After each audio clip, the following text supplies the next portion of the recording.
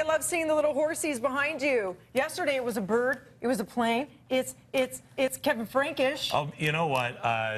The Canadian Warplane Heritage Museum people in Hamilton are going to be participating in this week's air show in Brantford, which is tomorrow. We'll talk more about that in a moment. So yesterday, we buzzed Brantford.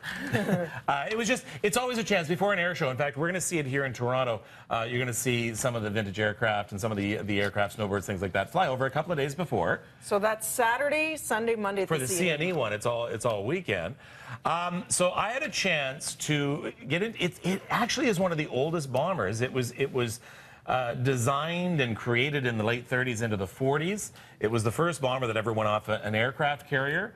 Wow. A lot of Canadians served on the B-25 bomber, and so I had a chance to hitch a ride yesterday over Brampton. Okay, are we ready to go? Yes, sir. We're ready. Right. We're ready, Mr. Frankish. Come aboard. Where's the door? The door? Oh, it's underneath. You have to climb up. Bill will show you. Okay. Just grab.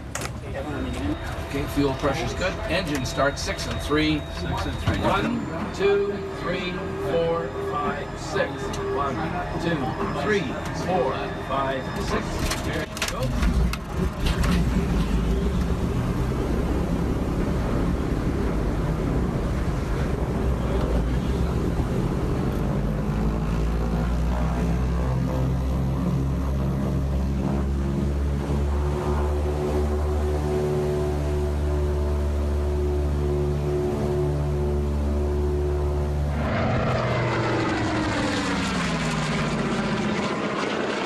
This airplane is very, very maneuverable.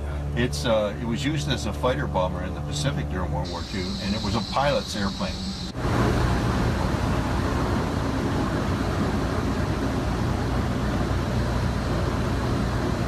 This is the bomb bay. This is where the bombs would have been, right through the air. We're going back to the tail gun turret.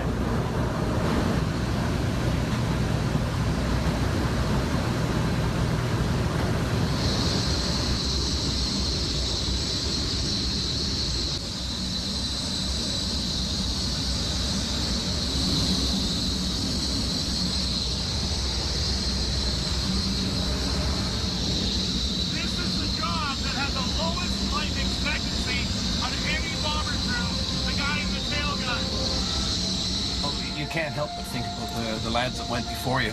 You know, the young gunners and the pilots, co-pilots and navigators, and you know, they're all young fellas, of course, and they didn't know the outcome. We know the outcome.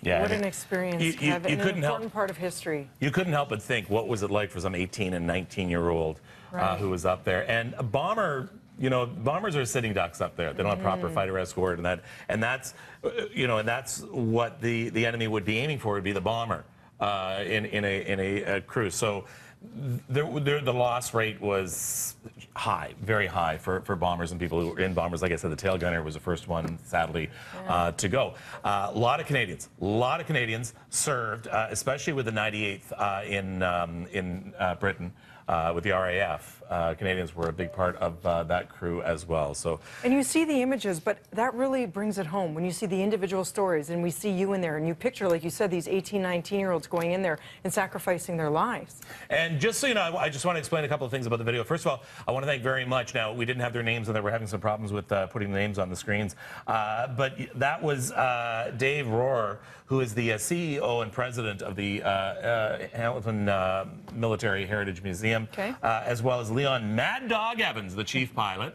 Of course he has a name like Mad that. Dog. So Top Gun. So I want to thank that and Dave Hills and that for inviting me. You're explaining to me on the board. propellers. They did the count. If you saw the propellers in the video, though, you saw that they looked like they weren't moving. It's because I've shot this with my phone, and the frame rate on my phone syncs up with the RPMs. Oh. So it's shooting like this. It's an illusion. At the exact same time that the propeller is in that position. So yeah, we didn't lose engines up there at all. The Brantford Community Charity Air Show, all the money raised goes towards the Rotary Club and the good work they do for children. Okay.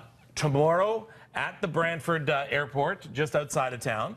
Go on and see it. And again, all the money goes towards a great cause. And you were saying people spotted you yesterday, so we'll have to show some of those later. Quite a few people sent pictures from Brantford, so we're going to pick some of you and we're going to send you off to the to see the museum. The CNE Air Show is all weekend. September 2nd, 3rd, what was it? Saturday, April? Sunday, Monday.